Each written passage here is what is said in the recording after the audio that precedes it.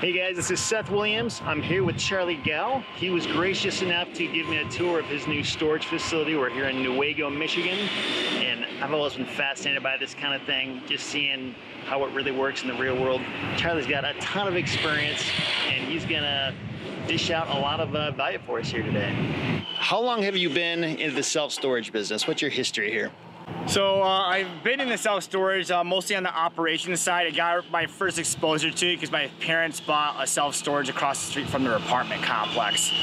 Essentially, the owner across the street from an apartment complex we owned called my dad's accountant, and because he was the person of record on the LLC filing, and said, hey, would you be interested in buying the storage facility across the street?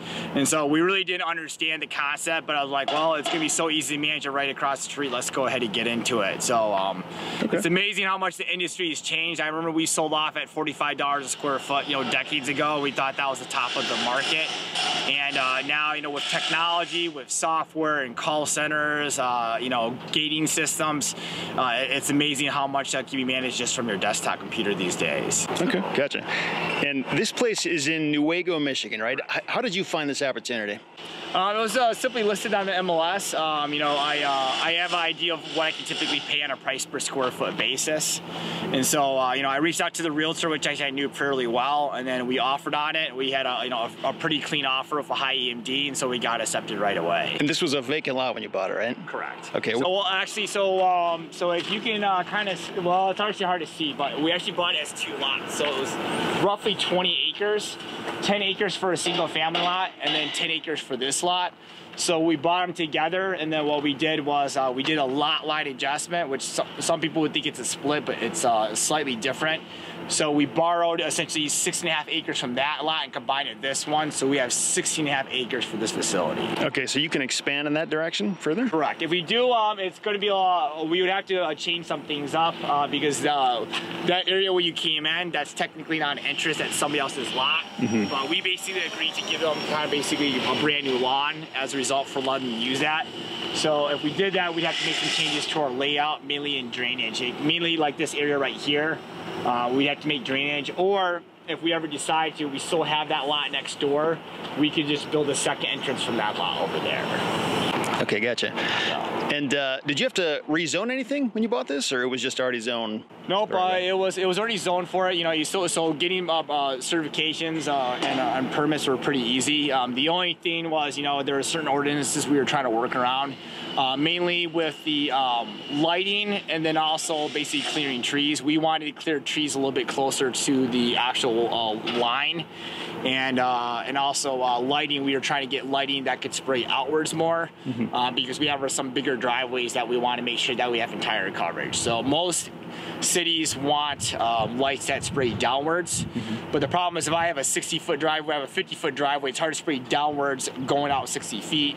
So then you either got to put a massive light pole, which they don't necessarily like, or you got to get it for legal hours. So we kind of told them that, for purposes of safety and the best interest, we need at least some of the driveways to have lights that spray outwards. Okay, gotcha.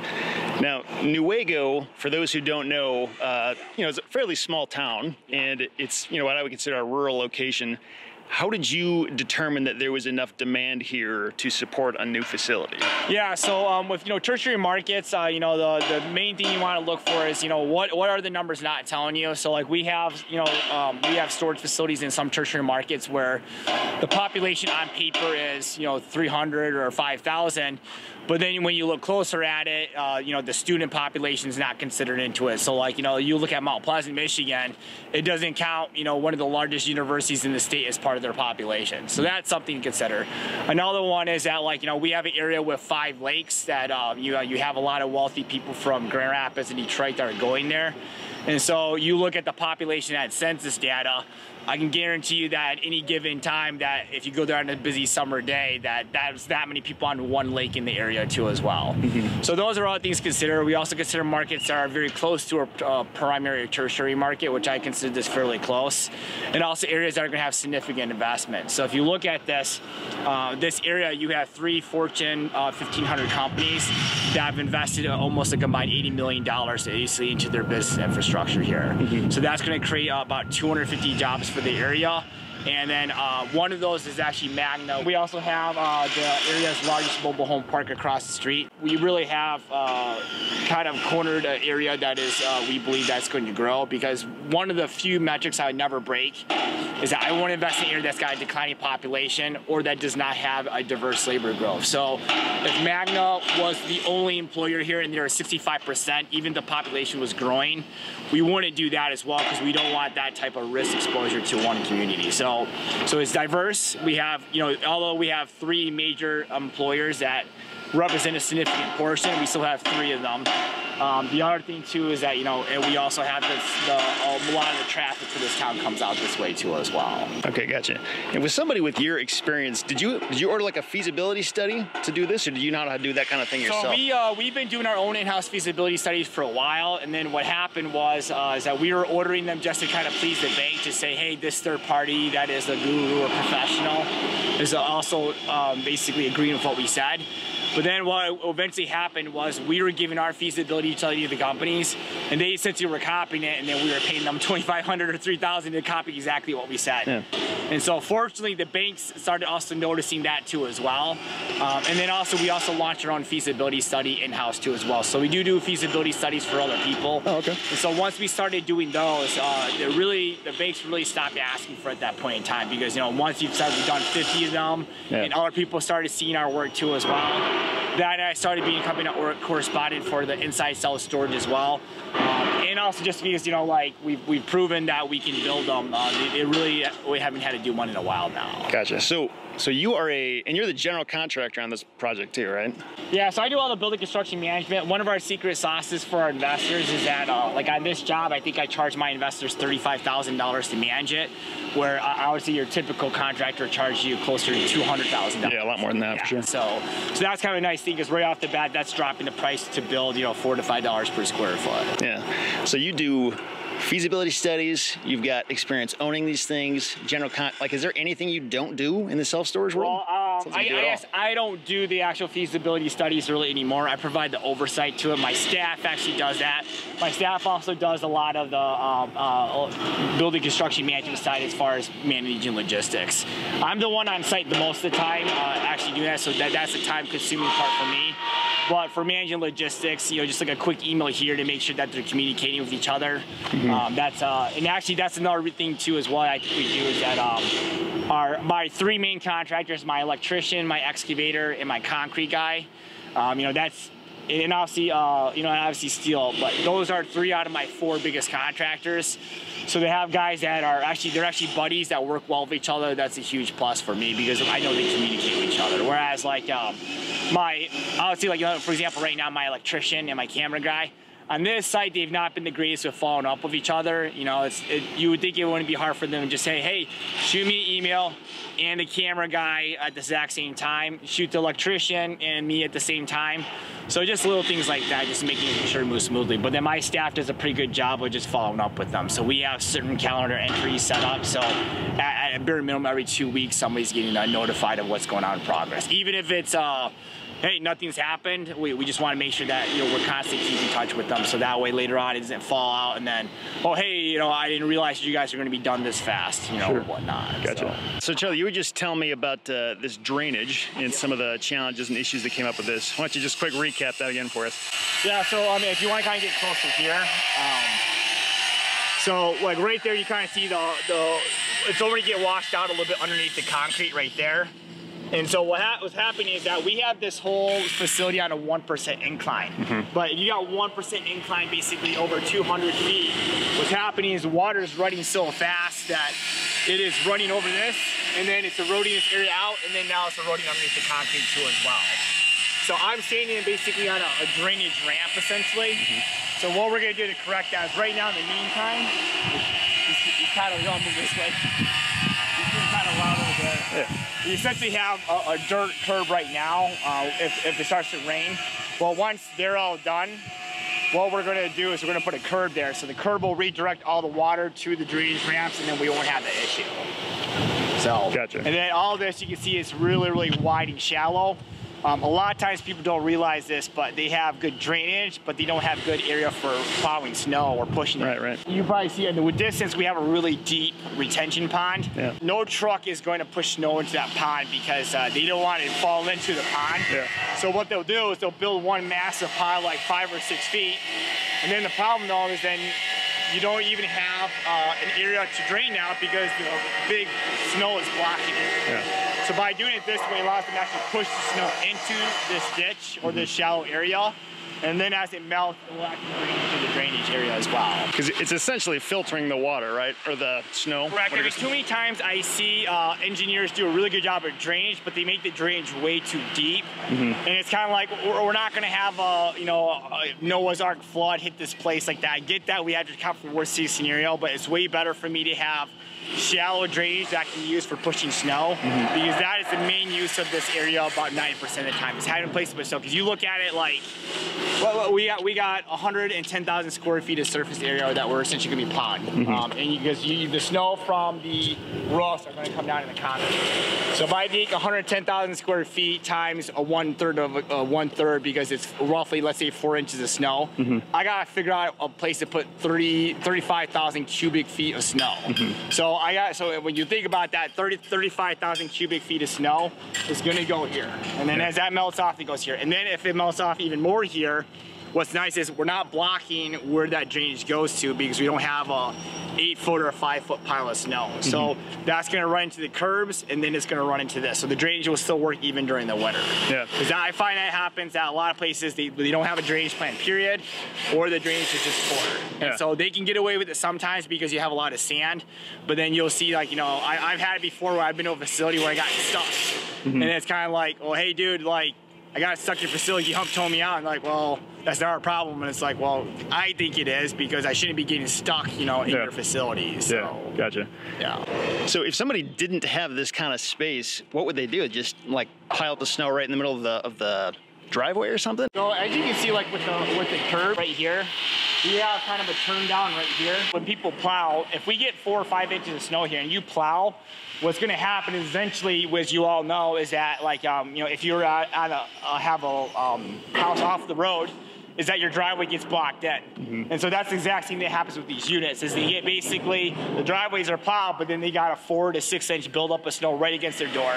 So one, that's not good because it freezes the seal up or makes the door hard. So then people are yanking on their door, warping it, trying to get it open. And two, when that snow melts, it could potentially go underneath the tool as well. Gotcha. So what we do is we do it 3 different ways at our facilities, depending on if we have on-site management. The most preferred way, which is also the most expensive way, but it's also why we charge $1 at that facility, is we actually basically use a skid steer or essentially a bulldozer, and we actually use a huge shovel attachment, and we go up literally right up against it, and they're going like 3 miles per hour. So like on a facility like this, it'd take them 4 to 6 hours to do. And then what we do is that they basically are going right up against the unit. They're actually, and then once they get to the point where they're starting to have snow accumulate, they lift it up like a shovel, and then they drive all the way to that ditch, and then they drop the snow in there. If we don't have that, then the other thing that we do essentially is we basically have a guy that actually is hand pushing a plow to plow like maybe about 2 to 3 feet away after the snowplow guys, and then he's basically just pushing it back into the middle. And then as that melts, or also because that's the least traffic area, as it melts, it'll just go down and drain. So it's hard to tell unless you like really walk it. But if you walk into this, you notice that we're going slightly downhill. So any of that melts is going this way. And so that's another thing is if we do have any buildup that way, at least if it melts, it's going to go that way. Whereas most facilities I see a lot of times is basically just completely flat. They don't want to pay engineer, or they don't want to have somebody basically shoot the elevations to have them go. And so they pool, or they even sometimes start to, as people drive them, they start to actually go the exact opposite. They go back towards the units, and the water gets underneath there. Because the biggest thing when you are paying for quality, when you're paying for outdoor units, is you're paying for your stuff to keep dry. Like we spend, it's a very large 5-figure sum keeping the facilities dry just through plowing. Whereas if we were just like have some guy go through here in quick 30 minutes, plow everything, push it, and do it that way, that would be the fastest and cheapest way. But essentially we pass it off that cost to our customers, which we hope they understand that. If they don't, that's fine. That, you know, we're doing this so you can keep your stuff dry. Sure, gotcha. And I don't even think we talked about, how many total square feet is this thing gonna be when it's all done? 52,600 square feet. Okay. So we got 5 40 by 200s over here to my right. These last 2 buildings are going to be 14 by 30 units. So these will store boats, Class B, C, RV. And you notice the higher ceilings. Yeah. And these are 30 by 210s. Okay, and I noticed in one of your other videos I saw you were talking about the importance of the width of this drive lane so people can back up. Yep. So how wide is this one, and how do you determine how wide it needs to be? Yeah, so we got a 50-foot driveway here, and then the other so the driveway length, we will never go less than the building width. So I see some people do like 26, 25-foot driveways. On our buildings, if the unit is 30 feet deep, we will not have anything less than that. So the bare minimum we'll do is 30-foot driveway. I like to be closer to 1.2 to 1.5 depending on what they're going to store. Because you look at it like, if I'm putting a boat there, okay, so that boat basically will take me to like right here.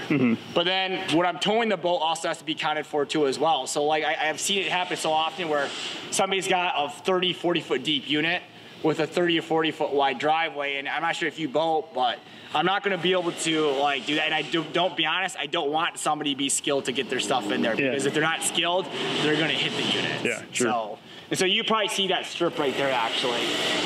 Well, we would assume that everybody would follow the plans. The reason why we haven't filled in that last strip is because there will be bollard posts that are going to go in. So we're going to put the bollard posts in first, and then we'll put the concrete in afterwards. So that way, then they're lined right with the unit, so people can't hit the doors or the unit itself. Okay. So I like to be personally, when I know it's going to be boat RV stored, at bare minimum, I like to be 1.5 or not closer to 2x of what it is. So if it's 30 feet deep, we got 50-foot driveways.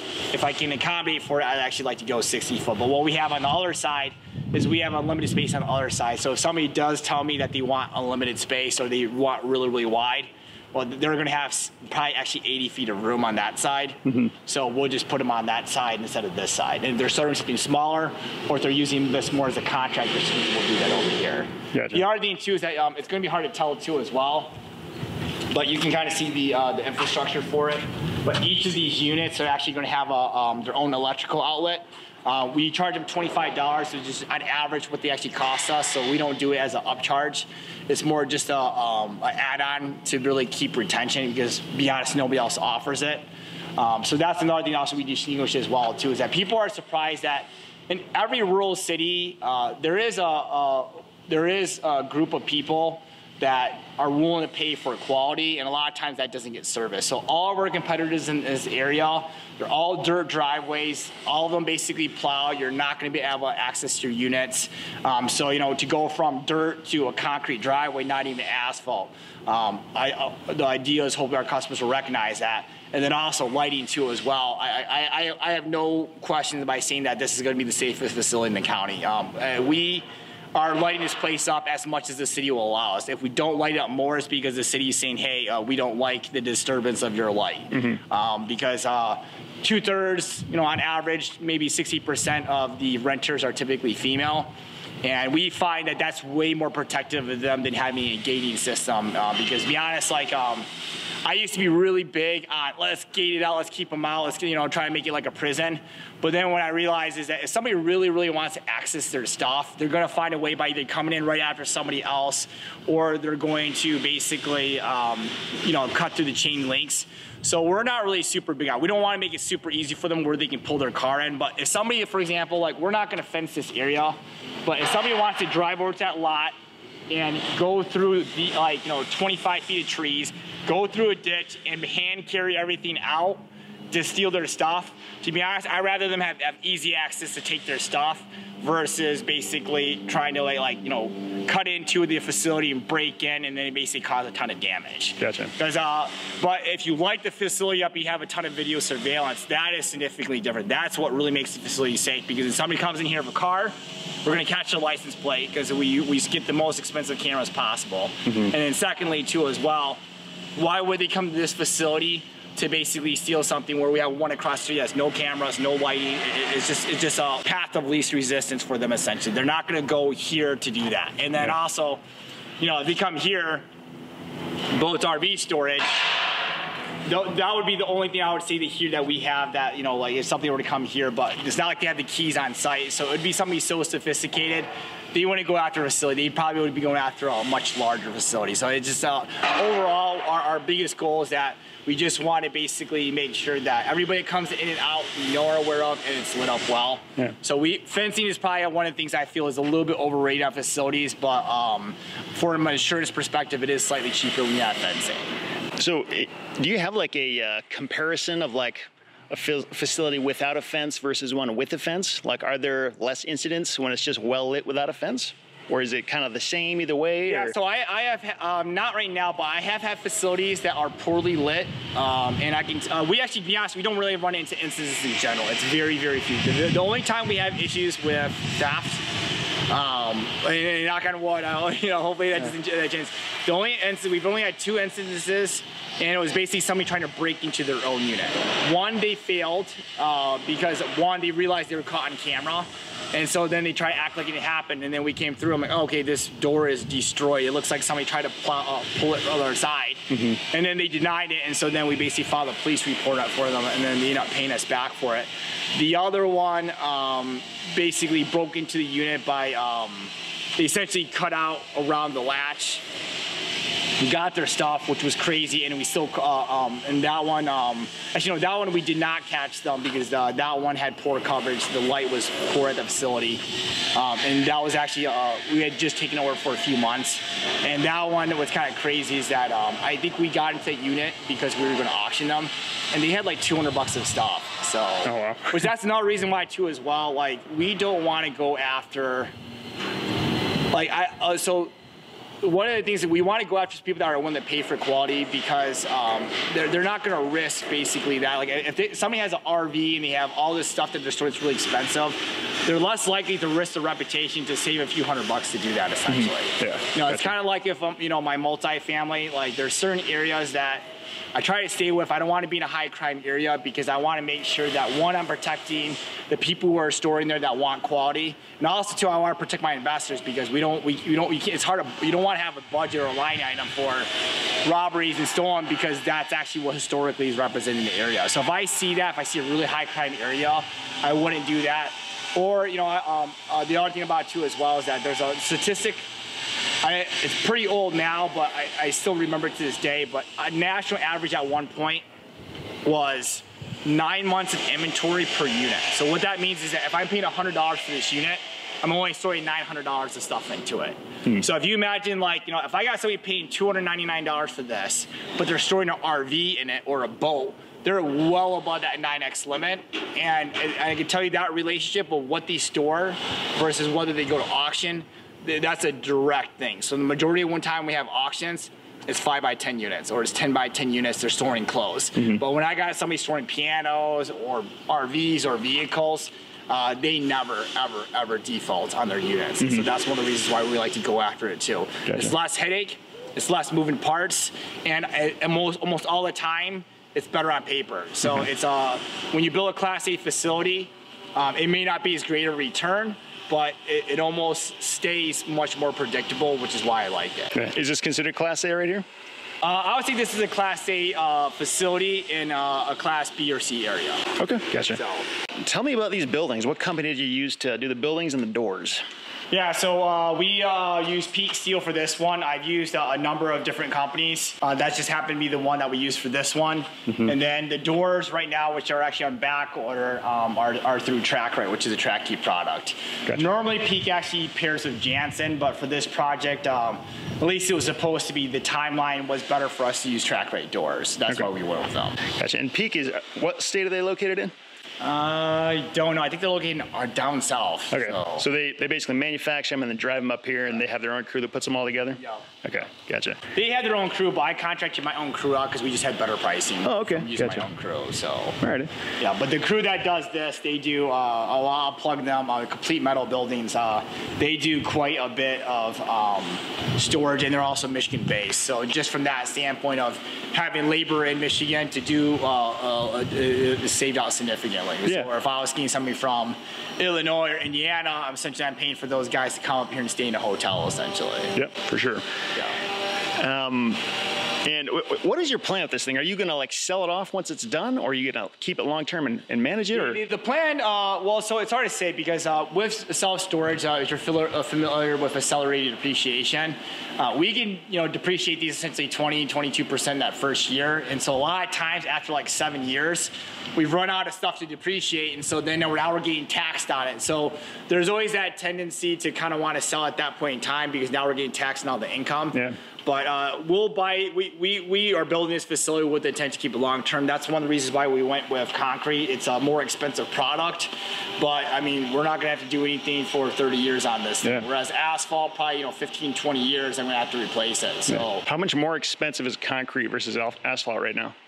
It varies a ton because petroleum-based products like asphalt can vary. Totally. If you go with there's three things that vary. It depends on the aggregate. Mm-hmm. So if I have a lot of sand or gravel on site and I'm not bringing it in, that's big because you need 2 to 3 times more aggregate for asphalt. Mm-hmm. So people don't realize that cost. So if you look at just asphalt versus concrete, you're like, wow, it's more expensive. But then if you look at all the total costs mixed in, primarily with the aggregate, right now I'd say it's only about 10 to 15% more. Yeah. But that number varies quite a bit because my concrete just took an increase in cost, which one of the things I will tell you is that surprisingly, one of my least volatile line items is my concrete. For some reason, we've been able to stay relatively close.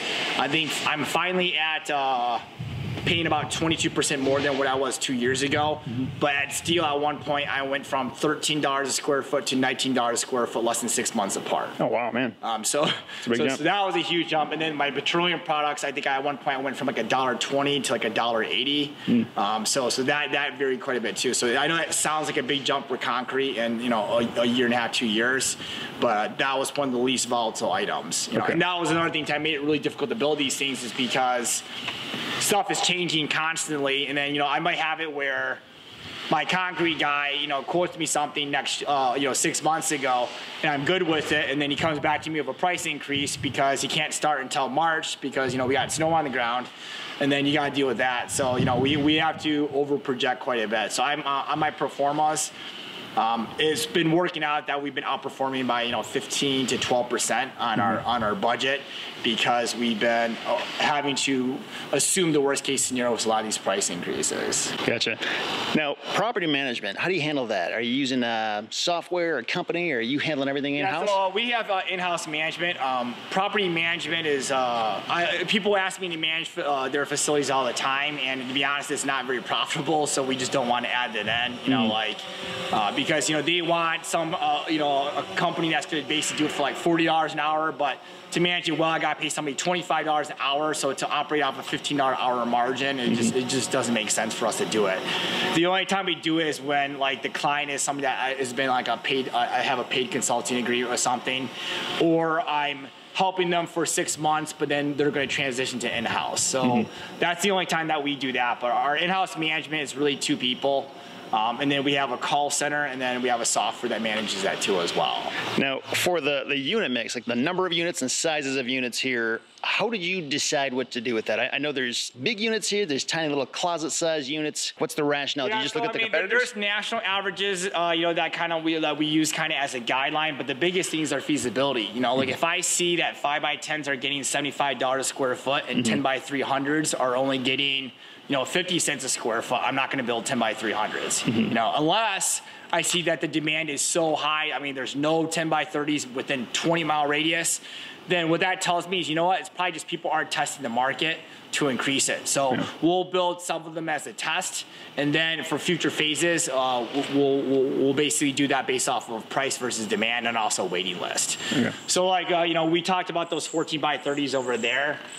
Anytime I introduce a new size on a phase 2 in an existing facility, or if I have one close by, what we do is we offer unit sizes on wait lists that we don't even actually have. And then if we get so let's say I want to offer 14x40, 14-foot ceiling classy RV products. There is none of that product anywhere within 20. Well, Closest one is probably about 45, 50 miles away. It's expensive to build. I don't know if I can get the price per square foot I need, however, even though I know people would use it. So if I put that out at the price per square foot that I need, so let's say that I need to make $395 off of that unit.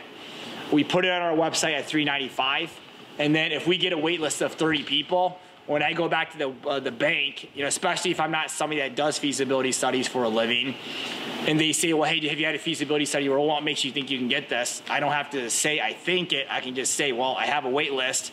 We called them all last week. All 30 of them are willing to pay us $395 for this unit, and we can have it built in 6 months. That's a very easy conversation to say that you've already substantiated the demand. Yeah. So whenever we can, we substantiate the demand with actual real-time numbers, just like anybody else will. Gotcha. And is this one a syndication?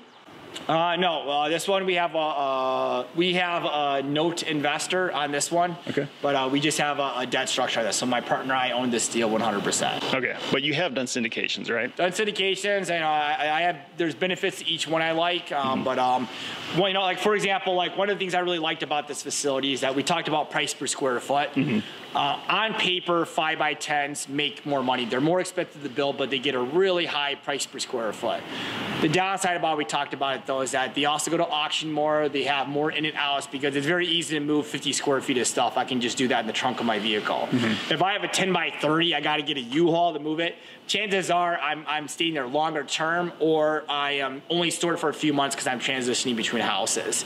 So 10x30s lease up slower, but they also stay a lot longer, and they're also a lot less managed. So we like to do the bigger unit sizes, but sometimes we have to do our unit sizes so on paper they look better, because the banks like the return on paper of a smaller unit, and so do the investors too as well. And so we didn't have to worry about that tendency. We could do solely what we thought was gonna be best for us, which also is basically holding long term. We believe doing more bigger units would be better for us. And so that's something that I like doing, you know, when I don't have to answer to investors. That's a nice thing to add to it as well. The other thing about it too is that I don't have to basically track these numbers like on a weekly basis. I don't have to do video reports. I don't basically have to do, you know, all these updates with that. So it's a significantly less more work to it as well. And to be honest, you know, people look at other people's money as the golden, you know, the holy grail. You are working for somebody else. You have to have a very high responsibility. So ultimately, I'm working for somebody else. I'm a multimillionaire working for people that are making less than me, you know, to make things simple. And so some people may not have that, but I have that attitude. So that's also why a lot of times I do like to do my own deals where I just use my own money. I don't have to answer to anybody else. If I don't want to look at the facility's numbers for 3 weeks, well, great. I'm the person that's only going to be mad when I come back, you know, if something happens. Whereas my other facilities, the longest I'll go is maybe 2 weeks without diving through the data. So that's just kind of, you know, a plus and minus there. But I will tell you though also, some of our clients do get our clients and investors, they get really mad, like, hey, why didn't you bring us on this deal, Charles? And it's like, well, you know, that's kind of part of the reason why. You know, it's, I wanted to do whatever I wanted to do. I didn't want to have to keep thinking about what does this look like to the investor, or hey, I want to build 5x10s because that gets us to a higher return on paper, or for example, the 5x10s fill faster, so the investors want to get paid as early as possible. But if I do 10x30s, they can be a little bit more patient. I can hold off on paying return to myself, you know, maybe 6 months or a year later. So you got to always factor those things, because investors don't want to wait 3 years. Some of them are very patient, and we have a lot of those investors too. That's the investors I prefer. But you know, you always got to, you know, keep that investor in mind that if I can get to an 8% or a 6% or whatever return faster with faster fill-ups, even though that might sacrifice some of the long term, that does that. And so this facility, everything that we did was solely focused on the long term. We're not thinking about how it's going to perform year 1 and 2. We're looking at year 3, 4, and 5, which is also why we went in concrete. Because if I had investors on this, I would have probably done asphalt. Sounds like it's probably, would you say, less stressful to just do it yourself instead of having a syndication with investors? Well, I mean, it depends, because I know if I'm writing $1 million check on my own bank account, that can be pretty pretty stressful too as well. So you know, that's why I like having a combination of it. So if I'm cash heavy and I can do the deal myself, that's nice. Another thing about it too as well is that, like, one of the things I did early on, which was helpful, is that when I was raising money from other investors, I didn't need their money. So there was no stress in that I have to raise their money and I have to do these deals. And so my partner handles most of the investor raise. And so that allows me to really just be 100% focused on these deals. Our structure is also very, very low fee based. We have very low fees on this deal. Like, to be honest, my partner and I will really make, hundreds of dollars a month on all these all these units here, or a lot of other deals. But then we also have 30 to 50% equity. We have a lot more equity than I think other GPs would normally take. But ultimately, it kind of is like, well, how do you want it? Because the GPs that take only 10 or 20%, and the LPs get 80% of the deal, they might take 6% management fee, 2% asset management fee, disposition fees, and all these fees. Whereas, I just mentioned a second ago, I think this facility, I'm paying myself $35,000. I'm paying myself less than $1 a square foot to basically do this entire build. Yeah, for sure. So it just depends on how you want to structure it. So our investors, I think, are cognizant of that. They also like that they have access to us. Like if they're calling me every week, even though they could, I probably won't ever let them invest in one of our deals again. But they know they could if they wanted to. Yeah. How many facilities have you worked with, like, in your entire career? Like, what number is this? I should know that number because I've consulted in various roles. So one of the things I really did to kind of just get experience to build my resume up is that, like, let's say that you're a self-storage facility owner and you own a rural area where everybody, you grew up to high school with them. What I would do is I would be like, listen, I know that we talked about you selling the facility to me. It doesn't sound like you're ready, but let me do you a favor. I think I can raise your rents 25%, and I can basically charge you a fee that you'll basically make back in like 6 months. And in every case, it was like a complete no-brainer for them. But essentially what would happen is that, let's say that you're the exhausted owner where Billy's mom is saying, oh, hey, I got to pay for his braces. Can I pay you late, for the next 3 months or whatnot? We would come through, essentially manage it. We jack the rents up to what they actually should be, even if they're significantly higher than what they're paying now.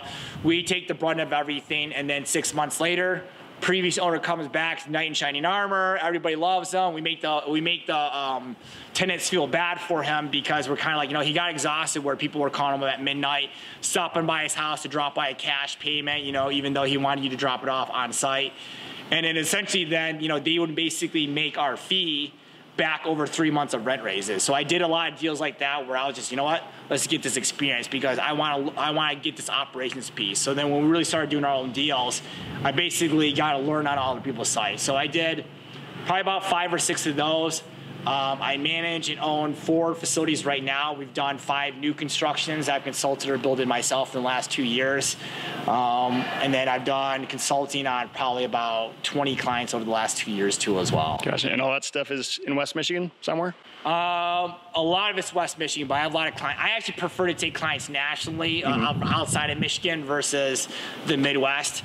I do have holdings outside of the state too as well, because then that way I'm not worrying about competing with my own clients. Yeah, I don't want to be getting paid, $15,000, $20,000 by somebody on how to basically, build a facility and then take it start to finish, and then lo and behold, they buy a plot of land I was thinking to buy myself where I could make significantly more and also create passive income for myself on. Yeah, sure. So I don't really advertise that aspect of my business, to be honest. I actually turn down more people than I actually accept as clients on that side of the business. Gotcha. Now, do you ever work with climate-controlled storage? Yeah, so climate control has really changed a lot on how basically building them more efficiently. So we have a consultant on climate control, mostly conversions, and we also have done some stuff with ground up. That's been more limited, but I do see that there's going to be a lot more climate control storage because, we talked about, so like these units right here, you see right here, this last piece hasn't gone up yet. But you can just see right here, like they're not entirely enclosed right here. So you got this little gap right here. Well, the problem is that there's airflow constantly going through this. And so this, but like if I leave my car outside and the temperature drops significantly overnight on a summer night, there's a good chance that I'm gonna have condensation on that window when I wake up in the morning. Well, lo and behold, we got steel. And so even though I basically, you see that I have condensation control up there, there's a good chance that, I have warm air that hits this and cold that is going to condensate overnight. I can't control that. So people will act like, you know, we're not doing a good job controlling for condensation. I can do as much as I can. I can control rain, I can control stroll, but I can't control condensation. And so that's one of the ways I do see that self-storage, climate control will take over. I think in the past, banks did not look at it as recession resistant because, you know, one nice thing about this facility is that if I'm only 10% occupied in this facility, my utility costs are very low on it. You know, I just really have lighting. And to be honest, actually, I can change my lighting up where I only light up 2 buildings if I even want to do as well. Whereas with climate control, you know, if I don't have a lot of climate control zones, I might have a very significant cost heating up, like, you know, 120,000 square feet. So now you really do have to lease up. But I definitely think that's starting to change. And then also the other thing about it too as well, you know, if you're storing electronics, like you're just kind of going back to the example, like you're not storing it outdoor entirely, but you are getting some exposure to the outdoor elements, you know, when you have these units. Yeah. So you really need to make sure that, like, you know, on our end, we do whatever we can. But I really like having hybrid products. So, like, we had a facility that we managed, that we also consulted on, the owner basically only had indoor, and we basically said, you know, you need pods. You need to have some outdoor too, as well as outdoor storage, because they really help sell. Because, you know, for us, like, we are heavy on sales, but, you know, it's amazing that, like, you know, what people don't do. But when we tell people, like, hey, you know, what are you storing?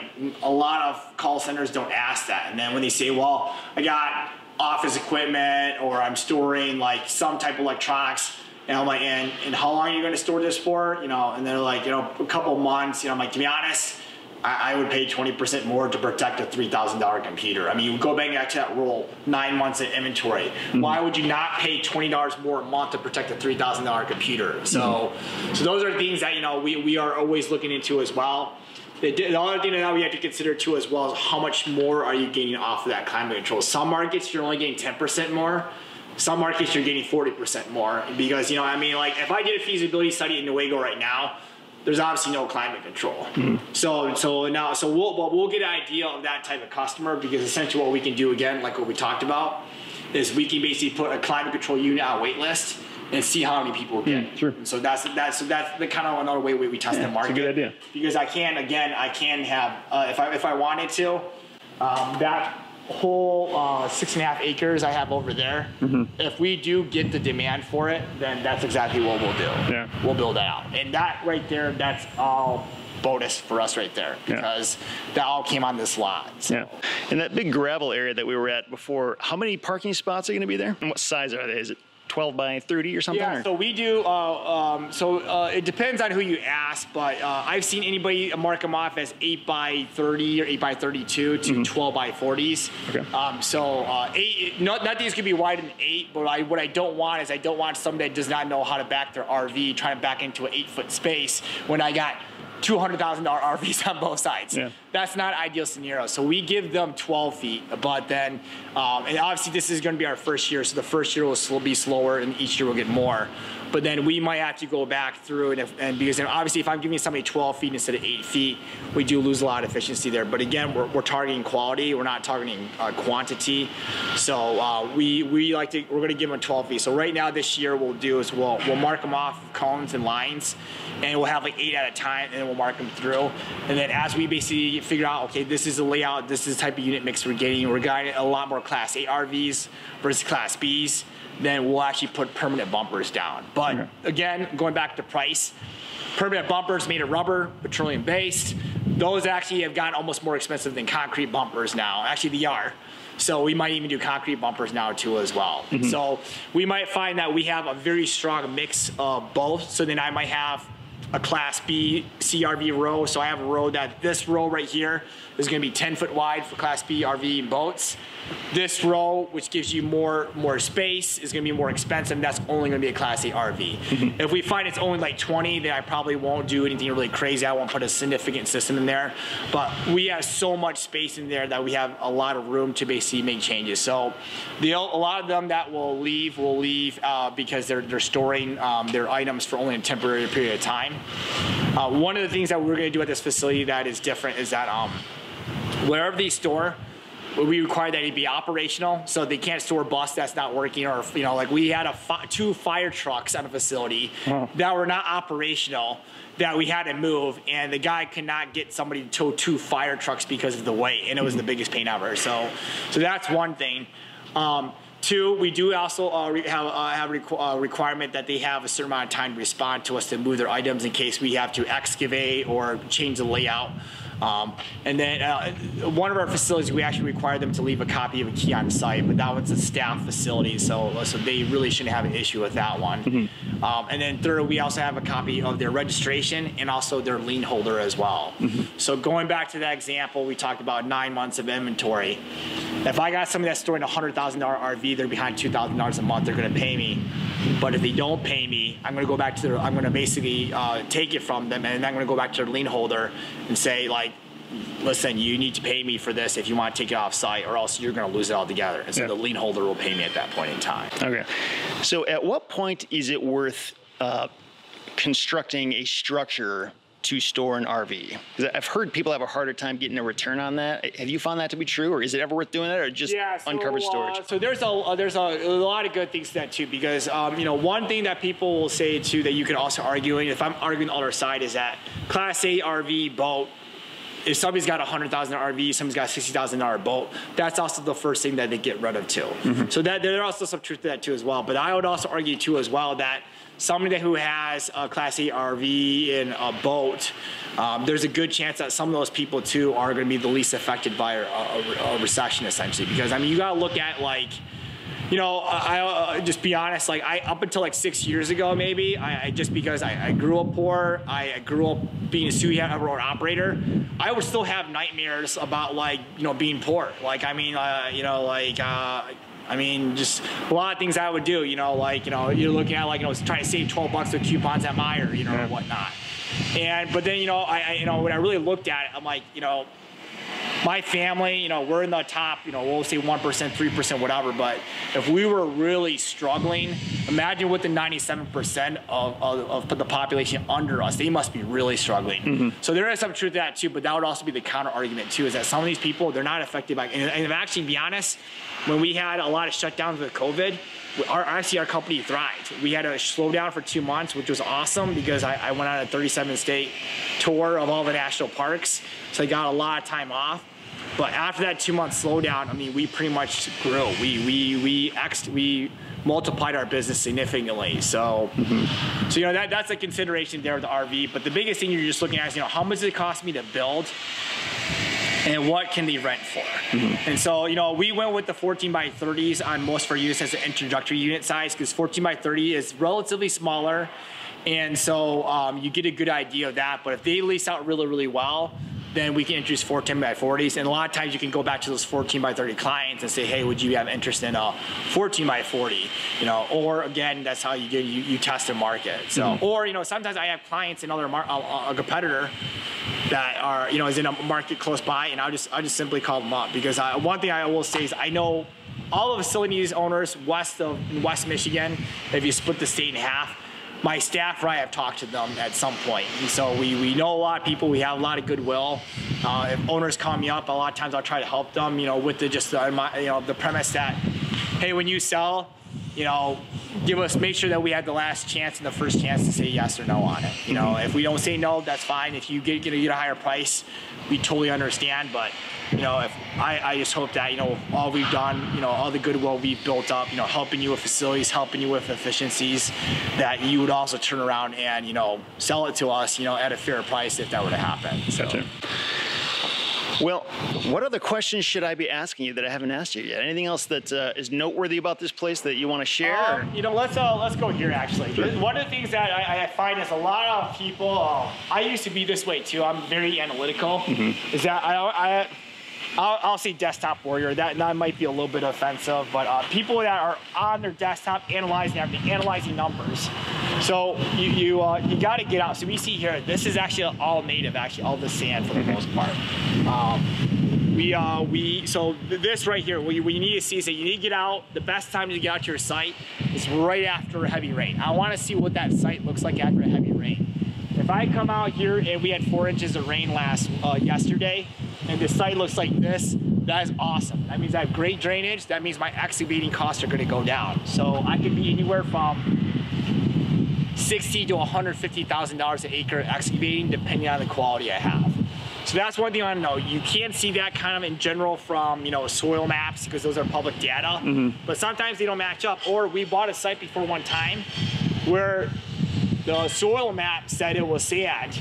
And then we found out that the owner used it as a clay dumping site for all his other sites. So when we went through, like, what the heck is going on here? This is clay, and this clay is not native. It looks like. Well, we found out that the reason why that site was kind of useless till we got so cheap was because there was a lot of clay. And what made it even worse is we had soil borings done, and those soil borings were done in a manner that for some reason did not capture. So we said, okay, there's some clay in this area, but it happened to be right in between 2 or 4 soil borings that there was a super heavy deposit of clay in. And so our soil borings didn't catch it. So that's one thing. We probably could have caught that better with that, but to be honest, the reason why it didn't catch it as well was because the clay was actually making it drain to the sand area so well, so that was one reason we catch it. The other thing too as well is that people don't look at the layout, but our driveway essentially is going to go right across the driveway from this mobile home park entry right there. So people refer to the city as one collective. The city is not one collective. The city is MDOT, or the Department of Transportation. It's the health department, which can even tell you where to place the mailbox. You got basically the zoning. You got, you know, Roaring Current, you got Eagle, you got so many different areas that, and so on this one, oddly enough, I can't remember if it was this one or another project, but some projects, the driveway placement is the health department, which I don't know why, but most of the time it's the Department of Transportation. So our driveway placement is right here, which is right across from that. If that driveway was 40 feet that way, I guarantee you that the township would make me put the driveway smack in the middle of all these buildings here. Now, if you can see that, that would be a nightmare to have to build twice as many pads, twice as many buildings, twice as many bollard posts, and a whole other driveway straight through. So that can ruin it too, because sometimes we look at sites and we're like, well, what is the rule of thumb? I'm like, well, it's hard to say what the rule of thumb is because I don't know if you're placing your driveway in the best spot. Because sometimes the driveway placement makes it where you can't do a great layout for your buildings. Or I gotta go back to them and say, listen, I know the zoning allows for self-storage, but the ordinance is for placing my driveway. So that's one thing right there. So that's a big one. You gotta see it. Because on a Google Earth, that driveway actually doesn't even show up. Gotcha. So that's one thing. Yeah, no, that's a good point. Right here too, you see these electrical lines too as well. They also don't show up on the Google Earth. They're not gonna show electrical pole that thin. So when I'm right here, I want to see where my electrical placement falls. So actually, you actually just noticed it. That electrical pole is brand new. We actually had to move that about 30 feet over to put the driveway in. Oh, okay. Gotcha. So how much did that cost? You had to look at too. It's like, well, okay, is it more feasible then for me to move my driveway all the way over to that side and move the electrical pole and change my layout? It wasn't. That electrical pole only cost me about $12,000 to move. Okay. Honestly, those are the biggest things that you got to get on site when you do your layouts. Too many people think they can do everything for the computer, or they're trusting somebody that they're paying $30 an hour to do that. That's a six-figure, basically, planning mistake right there, possibly. You know, with these things right here, potentially it could be millions of dollars. You know, if the facility is big enough, but it's easily a six-figure, could be a high six-figure mistake. You know, because like right over here where you entered, that's actually a service driveway right there. We're using that, but if I were to put it there, that would have been a real mess because then I would have been right at the edge of the drainage. So, and then also, you know, too as well, like when we did this lot line adjustment, by making this lot bigger, the city wanted us to move the driveway then across from that one because, oh, well, your bigger lot, that's the most convenient driveway for us. And we're like, well, we can't do that location because if we do that location, it's going to completely throw off our drainage and everything else. And then we have to do, we have to have all our contractors re-quote. So he said, so we basically asked them for a layout. And so what we found was we moved our lot line 10 feet over to basically use it as an excuse that, oh, well, we can't move our driveway there now because it will encroach on our driveway. So that was our workaround, is that we just basically moved our lot line 10 feet over to make the parcel just small enough where we couldn't they couldn't make us move the driveway there. Because we had two options. We could basically get a special use permit to do that, which would basically take us to the drawing table 1 or 2 months away, or We just do the lot line adjustment where we make it where that's not even possible to meet their ordinance requirements, which is what we did. And so those are things that people, to be honest, people think storage super simple. It's you know, concrete, steel, but there's a lot of little things that you make a mistake. So like, you know, when we charge a client, you know, a high five-figure amount to do that, to be honest, in all cases, it pays for itself easily, because I've made, luckily I've never made a 6-figure mistake. I've made 5-figure mistakes before, and my staff has made 5-figure mistakes before too, where, you know, assumptions that were made that they did, you know, they made that, but ultimately, you know, if you could pay someone to consult you to really know what the layout, and that's why I think a lot of my clients come from the Midwest, because I know these ordinances well. I know frost laws. Like, people don't even know what frost laws are in the state. So just things like that. So yeah, I've found in my limited experience, like working with civil engineers, architectural engineers, structural engineers, there's so many little details that surprisingly they don't know. Like, you kind of do need a storage expert. They do, and they don't agree, you know. And that's why, like, you know, my engineers, like, luckily my engineers at work are fairly good about being practical. But one of the things that used to drive me nuts, and I had a guy from a large irrigation company out here, and he's like, man, your drainage is awesome. Is that a lot of them like to put these super steep ditches, and I'm like, stop putting these steep ditches in, because my concern is not really drainage, it's pushing the snows, you know. So then you get these massive, and then that's just completely useless too. And then later on, if we build that out, for me to fill that area in really quickly, it's gonna be super easy to me having to find enough dirt to fill in a super deep ditch, you know. So it's gonna make the expansion easier as well. So. But when you mentioned like 5-figure mistakes, like, what is one of those 5-figure mistakes? Just out of curiosity. Not calling out the electrician on time, not having planning. So like, we'll go over just one of them. This is the most common one that I see a lot of people time in here. So you see this right here. You're gonna have to come in here to see it. So the spring basically is gonna go right here, but this is also where they're gonna line their conduit up for the electric. So you notice that all these doors are open on all facilities. The reason that is one of the last steps is because if I put my conduit now, super easy, I'm just running right through, no problem at all. And that's why they have this little gap there too as well. If they put those up and then they put the door up, now I gotta get my conduit behind that gigantic spring, which is like 8 to 12 inches wide. It just makes it a huge mess for them. And so you're literally gonna quadruple your labor charge. I see that. So that's a 5-figure mistake right there. Wow, man. You know, so that's a good example of those little just details that easy to miss. So that's why a lot of people think they can do it. Oh, you can do this, and you just assume the contractor. But you do have to manage your contractor's lot. You got to be on site, or like, you know, for example, like, so like my concrete guy, I am on top of him. But when we talked about the curbs right there, if I wait till the very last second, I'm like, hey, can you do your concrete curbs? A guy that is pouring 100,000 square feet concrete job, I can guarantee you he's not motivated to pour 400 linear feet of curbs. That we'll just keep it real there. He's moving on to much bigger jobs to keep his guys on site. So I gotta make sure that when he comes back and does this driveway, he's doing the curbs at the same time. If not, I'm probably not gonna get that done this year, or you know, or I'm gonna have to get some other guy to do it that's not as qualified. So to know this out right ahead, to say, hey, I need you to plan for putting curbs in at the same time you're doing this driveway. Whereas a lot of people are kind of just like last second, they notice it, and then you got these guys that are operating $1 million equipment that you expect to basically do something in a matter of days or weeks. It's just not going to happen. Makes sense. So what's the deal with this rock thing in here?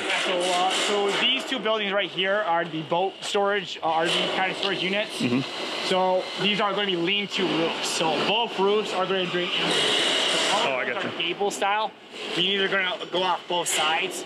So we have all this right here, and then we went back and forth whether we wanted to have a drain at the bottom and then go underneath this driveway right to where you're at, but we decided to surface draining here. So basically this is just because I don't want to have somebody mold this tiny little stretch right here. So we tarped it and covered it with rocks. And actually, to be honest, it actually looks pretty good. And then that will be all the snow from both these roofs will basically just fall right in between there. And then as that melts off, we'll go in through here. Gotcha. So if it gets to be really bad, then I can have basically somebody come through with a skid steer to push it, but it would have to take a lot of snow. So, but the good thing about it though is that the way this is kind of set up with this area in between, it's wide enough though that we don't believe we're going to get a ton of snow as it melts off. You know, because we don't want to melt off underneath. Gotcha. Now, the timeline on this thing, so what date did you first start clearing trees here, and what's the estimated completion date? Just curious how long this whole thing takes from start to finish, especially during this COVID era we're in. So that's a trademark of basically that, being private, that, and also now, with investors and things like that. But we started clearing trees in February, and we'll be done basically by the end of next month at the latest. Okay. So what is that? Is that like 9 months?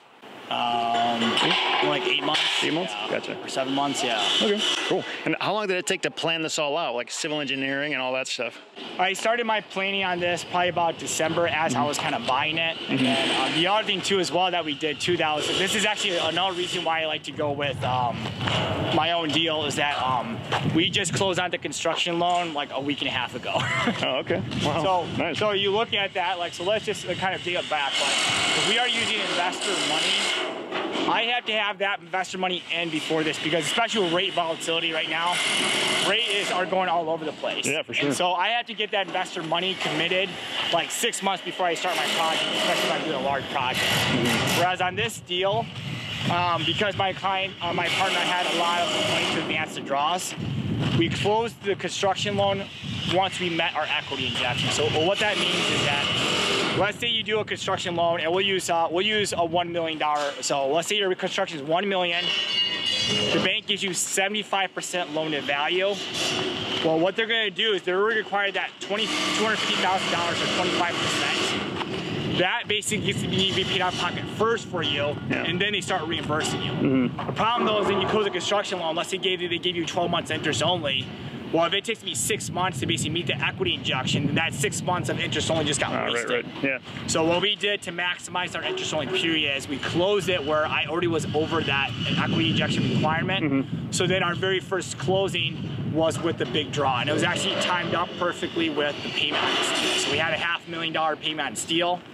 So we timed those up at the same time, essentially, so that way then we could have it where we max out the interest only period. So on this one, we have 2 years of interest only.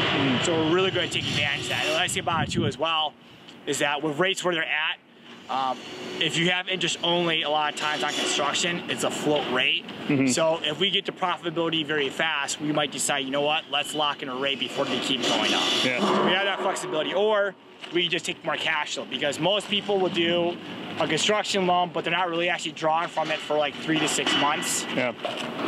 And then that's also kind of a pain too as well, because then you're using cash flow for 6 months, but then also then it makes it even harder to get profitable, because you have all these bank things to deal with too as well. Gotcha.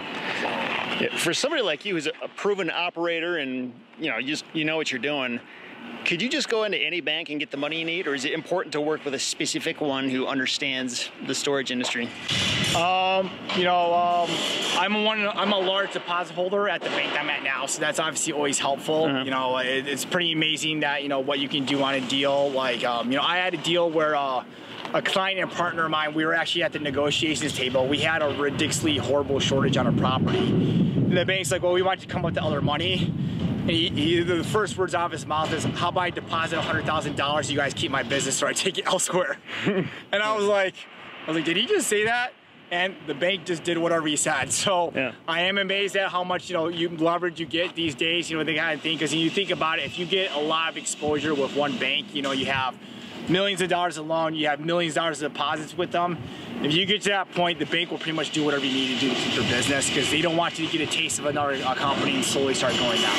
Yeah. Are you doing like SBA loans or just conventional? Combination of SBA and conventional. A lot of banks now, especially on new construction, because there's obviously a risk, are trying to offset that risk with SBA. The problem though is timing. SBA loans are taking a long time before offsetting that risk. So we're doing a combination. We're actually looking into doing, and this is something that if anybody's listed as an accredited investor, we're actually looking at doing just a straight debt structure, because if we're going to be paying 6.75% on new construction, and I can just go to my investors, not deal with sworn statements and all this bank stuff, and pay them 8%, and pay them 8% right away on a straight debt structure, then we're considering doing that too as well. So we're getting to that point now where we're just going to try to just go to investors for the debt even, and not even deal with banks at all. Okay. Because the rates are getting so high. Gotcha.